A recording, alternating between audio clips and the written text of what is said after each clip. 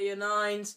Today I'm going to be showing you how to solve an equation with unknowns on both sides. Enjoy. Let's take this equation for an example.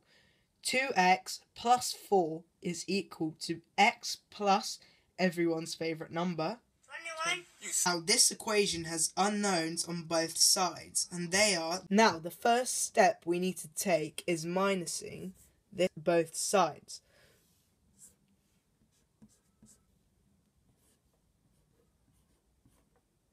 This will leave us with 2x is equals to... That would leave us with x is equal... Now, that would leave us with x is equal to 17.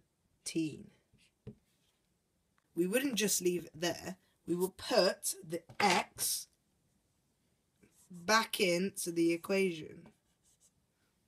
You may ask why we would do this. This is for us to check our answers. I hope you've enjoyed the short revision clip.